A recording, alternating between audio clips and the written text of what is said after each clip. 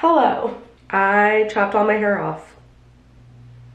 I don't even know what to say, honestly. And I didn't record the process. There's no tutorial. I literally did this last night at like 11 p.m. It was half planned, half spontaneous. So if you guys saw my last vlog, I think I had said at some point, I'm kind of tempted to like do a jaw length bob again, because I've had my hair this short, but it's just been several years. With summer coming, I was kind of like, yeah, I don't know. I'm like feeling a little short bob. There's a crap ton of dry shampoo in it right now, and I like curled it with a flat iron. So there's some pieces that are like still a little more curled than others. So it looks like all crazy right now. I am gonna wash it probably tonight and then like style it fresh. That way we can both get a good look at it together. Already just having it off my neck and shoulders feels so good. So it's gonna be so nice for summer, so quick and easy to blow dry. I love it just like tucked behind my ears, like so chic. But my favorite is doing like a half up with a little claw clip and then have these pieces down in the front. So cute. Like this is my favorite. So I'm gonna probably be styling it like this a lot. And I'm excited to see how it looks with a full face of makeup and like a cute outfit and like, you know, done up. Because I feel like right now, especially in my pajamas with this robe on, I'm feeling kind of mom-ish. Not that there's nothing wrong with that, but it's just, you know, like it's just a little bit of a different look. But it is currently Monday, it's 12:30. I got up pretty early this morning and I edited and posted my lash lift and tint tutorials, and I was answering some emails, Instagram messages, all that kind of stuff. And now I'm kind of starting to hit a wall a little bit. You know, when you get to that point where you're like, okay, I could kind of use a second coffee right now. But then I end up getting like kind of jittery, and then I just feel like I have a really hard time focusing on anything because I'm just like all over the place, hyped up on caffeine. And then I end up crashing a few hours later. So I'm about to take a Magic Mind shot. I discovered these a couple months ago, and these have been my saving grace, especially on the days when I'm working from home and I have to stare at a computer all day.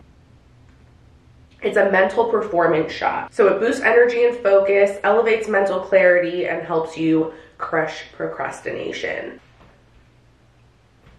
It's 100% safe. All the ingredients are third-party tested, and there's over 200 scientific studies behind each ingredient in these shots. I've been trying to cut back on caffeine the last few months because I used to always just rely on it in order to just function and have the energy to get through my day. But the issue with that is then my sleep would suffer because I'd be hyped up on caffeine all day and I'd be drinking it like later than I should have. And then I would get kind of jittery and I would just have a hard time focusing. And I felt like it was just taking a toll on my nervous system. I just felt like very stressed out. And as someone that deals with anxiety, I have to really be careful with what I take because I find that when I am hyped up on caffeine, it just makes my anxiety worse.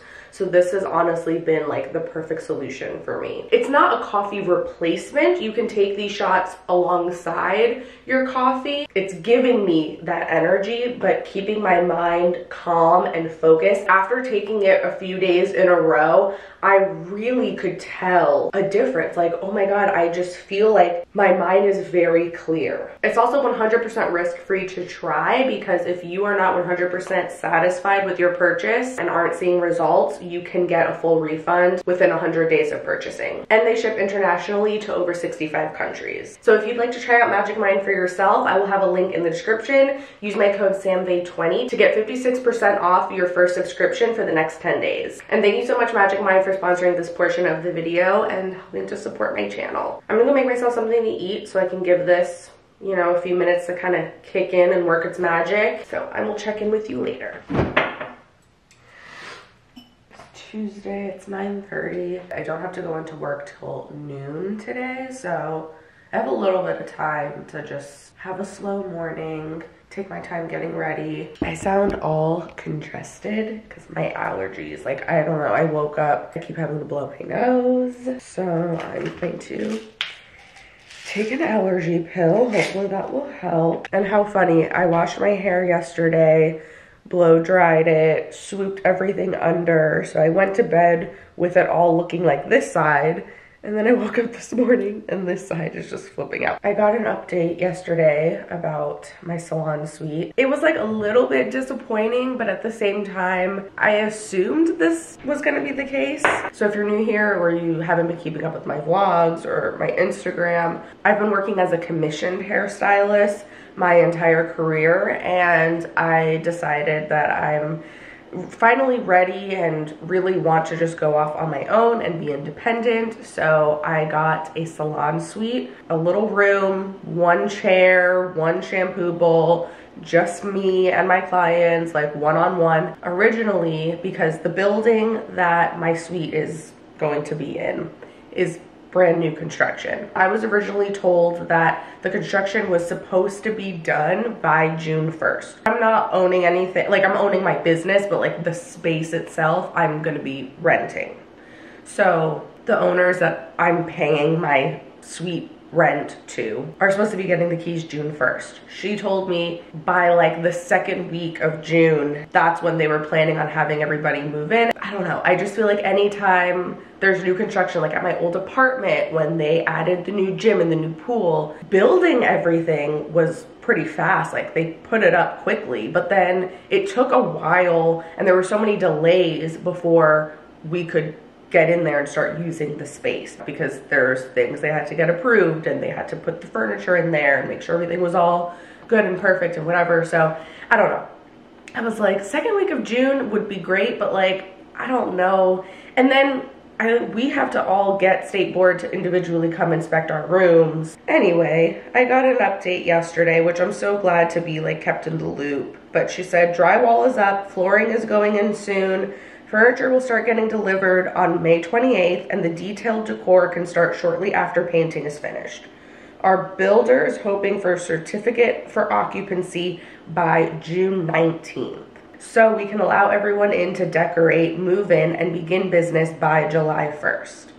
If there's an earlier date, I will let you know. I guess that's what the delay is the certificate for occupancy. So I don't know, I'm keeping my fingers crossed that everything will go smoothly and there's not too much of a delay. And it was a little bit of a bummer because I like really had my mind set on like sometime around my birthday, maybe I'd be moving my stuff in, and then like week after I would start taking my clients. And once you know too that you're like leaving a place, you just are so over it and you're just so ready for your new space. And now I'm kind of like, oh, it's a bummer that, you know, I have to push it off a few more weeks. But I'm trying to look on the bright side and I'm like, you know what? Staying commission a little bit longer means it's less money technically. Like, I guess it depends how you look at it, right? Like, I'm splitting all of the money that I am making on services. So like in a way I'm kind of paying, but if I have a slower week, I don't have to have the stress of like, oh my God, well, I still have to pay my rent no matter what. Am I gonna be able to afford everything this week? Or like now I can take the week of my birthday, I can just like take that week off if I want to. So it's kind of nice. I feel like I can kind of slow down, especially now like I have everything ready to go as far as like the business end stuff, website, LLC filing, bank account, appointment system, point of sale system, like all of that is set up and it's ready. So I can kind of chill now a little bit before I dive into like real hustle mode.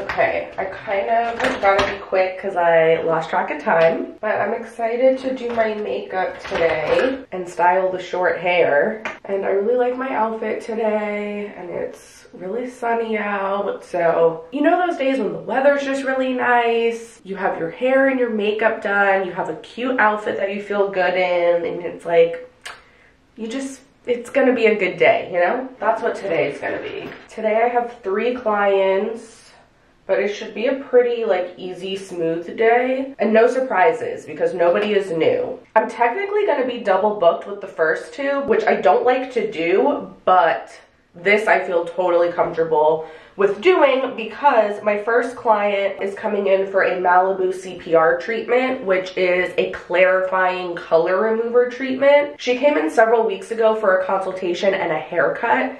And at that point, we talked about her color and what she wants to do. And her hair right now is an artificial dark brown. And she wants to go a little lighter and add some dimension, but it's been through a lot. It previously was bleached, then she put a red over it, then a brown a few times, and then finally the last color she did was like a dark brown. And she said it just came out a little too dark for what she wanted. So I told her the first step would be doing this treatment to just pull out as much of that dark color as we can and just get the hair like nice and clarified and clean. And then we can kind of see what we're left with, what the condition of her hair feels like. I can do a test strand, but that treatment, you basically just let it process under heat for 45 minutes. And it doesn't do anything to like the base, her natural color. Whenever I do this on people, like they're just sitting there the whole time. So I'm like, well, that's something that's super easy to double book because it's not even like with color or, you know, highlights where you need to be checking on it periodically to make sure it's not over processing. Like this, you literally just set a timer and leave it. So while that's doing its thing, I have another client coming in for highlights. And then my third client is coming in to she's one of my friends and she just wants to get her money pieces touched up. So that should be very quick and easy. And I should end up having like an hour gap between client 2 and client 3. So that'll be perfect time for me to like clean up, eat lunch. So that way, hopefully once I finish my third client, I won't have too much cleaning to do and I can just leave. So I just kind of fixed this section of my hair a little bit. It seems like it just wants to keep flipping out, but whatever. So, and I was gonna do like a half up kind of thing, but I actually just really like, especially with this outfit, I feel like doing the half up, like it just felt like a little bit too much. So I really am just liking it parted down the middle and then tucked behind the ears. And I put some chunky gold hoops and I love this outfit. This denim corset top is from Target. I love it. It is so flattering. It just like cinches the waist so nicely. And then these jeans are from H&M. I love the full denim on denim. I forgot to get a before clip of client number 1's hair, but the first thing that I did was used my texturizing shears to get a few clippings of her hair from different spots around her head to do a test strand. Then I mixed up the Malibu CPR treatment. You literally just mix it with water. It's essentially like a vitamin C clarifying treatment. So I washed her hair with clarifying shampoo a couple times, then applied the treatment, put her hair in a processing cap, let it process under heat, and then I applied some lightener to those test strand pieces and put that in a foil so that that could process while her treatment was processing. During that time, I had client number 2 come in. I applied her highlights. I didn't get any clips of that, but then while client 2's highlights were processing, I shampooed and blow dried client number 1. So this was the after of her hair. I know you didn't see the before to do a comparison, but it did lighten up quite a bit. Basically, all this treatment does is it just kind of fades the color a little bit faster. Like the same way it would fade naturally over time, like washing it with clarifying shampoo and hot water. So we were both really happy with the results. Now we have a really nice, clean, more even canvas to work with. And then her test strand held up really well with the lightener. So that's a really good sign. Not only did it lighten well, but it also, like, the integrity stayed intact. Then back to client number 2, it's time to pull out her foils, and this was the final result of her hair. It was just, a maintenance appointment, so just a full highlight retouch. And then I had about a little over an hour of a break, so I ordered some Greek food. So good. I got a gyro bowl with cilantro, hummus, and pita. And then this was my last client of the day. I did her highlights a couple months ago, so she just wanted to retouch her money piece and her face frame, just around her face. So this was the after of her hair. It really drives me crazy that I didn't like evenly part her hair. Like that part is driving me nuts. But you can see it's nice and bright around her face. Super easy, like mini in between kind of appointment. And I also did a little tiny bit of a root tap to like further blur her grow out. But yeah, so pretty. I just got home from work. I am so excited. I got a couple packages that I just picked up from the mailroom, and the first one is my new merch. I ordered a sample because I just wanted to make sure. It's a design that I have already done before, but I just kind of like tweaked it a little bit. I'm making the designs myself, and I'm picking, like, I have limited options that I can select as far as like the items themselves and the color of the items, but the designs themselves, like the prints that go on the pieces, I'm doing myself. I always have, but the website that's actually like doing the printing and selling and that you are ordering from is a little bit different. I've always used Teespring in the past because that's just kind of like the, you know, like basic one that I feel like everybody used back in the day, but I am testing out Bonfire this time, and I immediately am so impressed with the quality. Like, this sweatshirt feels so much softer. Oh my god, this is like so soft. I could live in this. This is the design, and I know it's kind of hard to read on this color, but I kind of like that. Like, I like that it's subtle, and in person, like, you can definitely see it well, but it's not as bold, it doesn't stand out, which I like. But it's all the different hair textures, curl patterns. It says, it's all good, because it's all good, and all hair is good. All hair types, textures, curl patterns, all hair is good hair. And that's what it used to say. I used to have this same image, and it said all hair is good hair, which I still love, but I thought, like, it's all good. I don't know.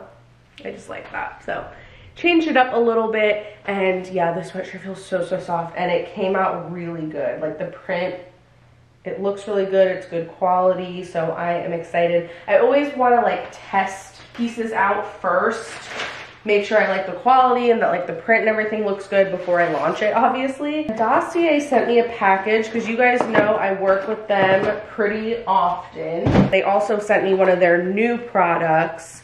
It's one of their original scents. You know, Dossier makes replicas of brand name popular perfumes and colognes, but they also started releasing their own original scents, and they just came out with a new one. This is caramelized lavender and hazelnut, and it's part of their genderless collection. Ooh, that smells familiar, but I can't put my finger on what it reminds me of. Oh, you know what?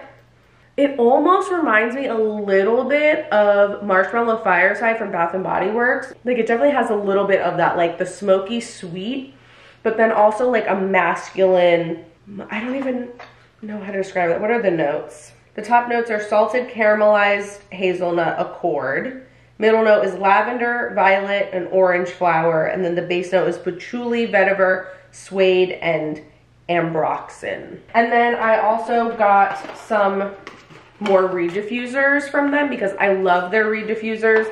They just look so like clean and classic, and they last a really long time. So I got Woody Sandalwood, which is one of my favorites. And then finally, I have been waiting for them to do this. They released an Ambery Saffron reed diffuser, which Ambery Saffron is the dupe for the Baccarat Rouge 540, which is my favorite, and I'm pretty sure it's the #1 most popular fragrance on Dossier. So I was surprised that they didn't already have it in a reed diffuser, and now they finally do, and I'm so excited. So I am saving both of these for the salon suite. But yeah, I'm gonna go take Benny out for his little nighttime potty break. I had a pretty big lunch and I still have some leftovers of the salad I was eating. They put so much chicken in it. So I might just finish this little bit as my dinner, find something to watch on Netflix, and call it a night. So I will see you in the morning.